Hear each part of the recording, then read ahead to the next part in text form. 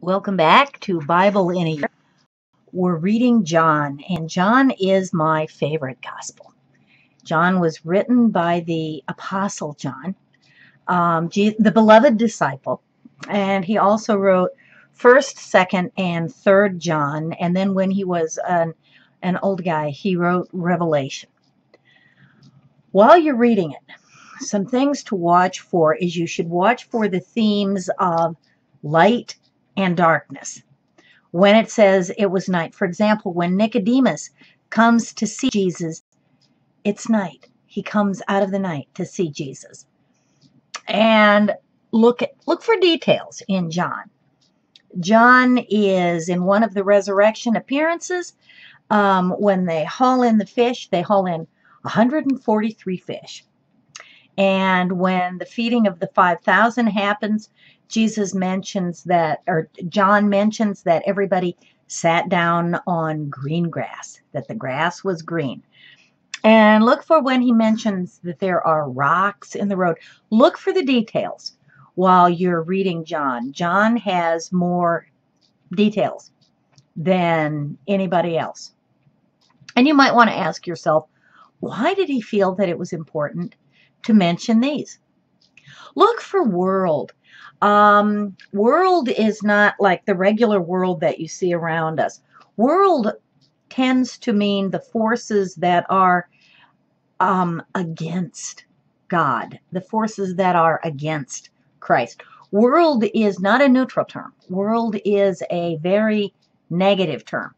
So watch for world and the way that John uses world. And another key term to watch for is believe. This is a key concept for John. John is written so that you may come to faith.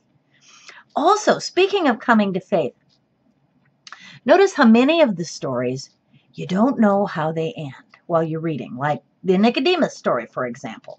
You don't know at the end what he does. No, but that's because you're supposed to ask yourself, what would I do? What do I do? So notice that. Believe is very important in John. It occurs more than 90 times in the whole gospel, so watch for that. The theme of John is that Jesus is the eternal Son of God. And Jesus is so divine as he walks through John. You're going to see this at the crucifixion. Jesus doesn't just die. He lays down his life. When he says, it is finished, and then he dies, he's in charge of the whole process. One of the things that you're going to notice in John is how many times he uses the phrase, I am. I mean, somebody went through and counted, and it's like 134 times that he uses the phrase, I am. 7 of these are really important, but all of them are pretty important. Remember in Exodus chapter 3:14, when Moses says to God, when they ask me what your name is, what shall I tell them? Who shall I say sent me? God says, you tell them, I am. I am. I am who am. Tell them that I am sent you. I am is the name of God. And Jesus uses this a whole lot of times in John. 7 of the I am sayings are really important. And these 7 are in John 6:35, where Jesus says, I am the bread of life. In John 8:12, where Jesus says, I am the light of the world. In 8:58, before Abraham was, I am. And I want to make an aside here. Those who are hearing him really understand what he's saying. And so they go to pick up rocks to stone him. They want to stone him then for blasphemy. Because it's blasphemy if you say that you're God and you're not. Except, of course, Jesus said he was God and he was made out of the same God stuff as God is. In chapter 10, verse 11, Jesus says, I am the good shepherd, which everybody loves. And in chapter 11, verse 25, Jesus says, I am the resurrection and the life. And it's the raising of Lazarus that is what precipitates the authorities deciding, that's it, this guy's got to die. Life is so important in John. Life, eternal life that begins now and just walks through death. It's called realized eschatology, for those of you who like the fancy word. Look at 14:6, where he says, I am the way, the truth, and the life. No one comes to the Father but by me. And then look at 15:1, I am the true vine. But Jesus uses I am more than 134 times in John. In the very beginning, you've got the prologue to John. And the prologue of John is chapter 1, verses 1 through 18. And it's letting us know that Jesus is the most perfect and complete expression of God that we can ever know. Where Matthew gives us the birth narrative and tells us about the three kings who came 2 years after Jesus was born, thereby fulfilling prophecy. And whereas Luke gives us a birth narrative and tells us about the shepherds and the angels who came to sing to them on the night that Jesus was born. And Luke really wants everybody to know how Jesus came to save all people. John gives us the pre-existent Word of God. John wants us to know who Jesus was. In the beginning was the Word, and the Word was God, and the Word was with God. And it tells how not anything was created that wasn't created through him. It's wonderful. Read through it.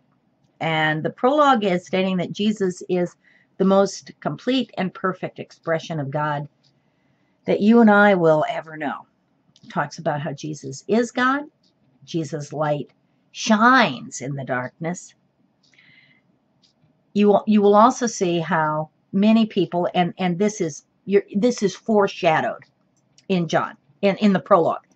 Many people are going to fail to recognize who he is. They're going to see him, but they're not going to recognize him. But to those who do recognize him, those who do receive him, he gives the right to become the children of God. This is cool. John tells us about Jesus' ministry, his public ministry, and we've got the witness of John the Baptist, which is pointed out right in the beginning.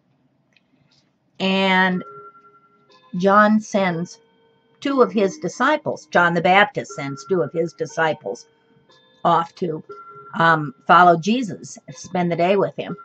And those two disciples include John, the beloved disciple. So he's with Jesus right from the very beginning. In this time of Jesus' public ministry, you're going to see a lot of what are called signs. And signs is John's word for Jesus' miracles. Signs prove that Jesus was the divine Son of God. And especially look at Cana, which you'll find in chapter 2. And look at the pool of Bethesda, what Jesus does with the man at the pool of Bethesda in chapter 5, and the man born blind in chapter 9. And compare the way the two of them react to Jesus. And pick which one you would rather be like. And then in chapter 11, we have the raising of Lazarus. These are wonderful. In chapter 3, we see Jesus' encounter with Nicodemus. And Jesus explains that salvation doesn't come as a result of what we do, but as a free gift from God. And we never do find out exactly what Nicodemus does. We think we know, but we never do find out for sure. In chapter 4, Jesus talks with the woman of Samaria, and the hatred between the Jews and the Samaritans went back 700 years. In fact, Orthodox Jews would go around to bypass Samaria so that they wouldn't have to go through it. Samaritans were the descendants of the Jews who intermarried with the people that the Assyrians brought in after they took all of the upper classes of the Jews out when Assyria took over the northern kingdom. And later, when the Jews were rebuilding the temple, the Samaritans offered to help, and that didn't go so well, as you will remember. Chapters 5 and 6 tell us about the healing at the pool of Bethesda. And it also tells us about the feeding of the 5,000. And in chapter 6, verses 31 to 63, Jesus tells the crowd, these 5,000 people, that they just can't follow him only for the physical benefits. So, in chapter 6, verse 66, they leave. And Jesus says to the 12, "What about you guys?" And the 12, Peter responds, "Lord, to whom shall we go? You have the words of eternal life." Words that should be familiar to you. Chapters 7 to 9 show the increasing religious conflict with the religious leaders. Chapter 9 gives us the wonderful story of the man born blind who comes to faith right before your very eyes. Chapter 12 tells us about the raising of Lazarus. It's the last sign. So actually chapter 11. So the leaders want to kill him. Chapter 11 is the raising of Lazarus. And in fact, the leaders want to kill both Lazarus and Jesus. Just keep reading and you'll see that. Then this gospel spends a long time, chapters 13 to 17, going over Jesus' last evening with the disciples. But you'll notice that they never say that anything about the Last Supper. Instead, they talk about the foot washing.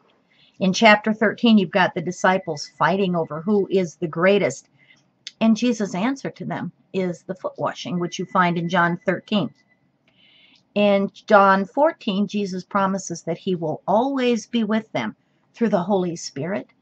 After his death, he will always be with them. And in chapter 15, Jesus gives them the secret of fruitfulness, which is abide in him. And chapter 16 tells you about what the Holy Spirit is going to do when he comes.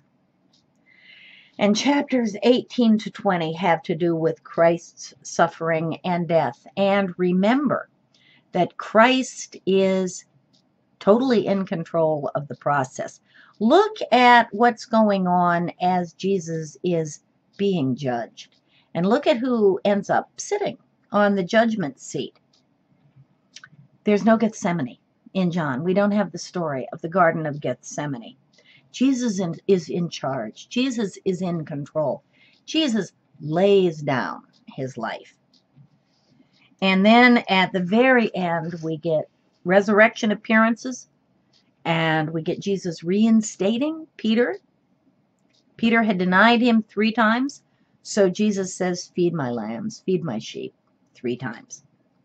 And the last words of Jesus in John chapter 21, verse 22b, are "Follow me." John was written so that you might have faith. John is so wonderful. I love John. You're going to have fun with John. John is the gospel in which it has been said, "A child can wade, but an elephant can drown."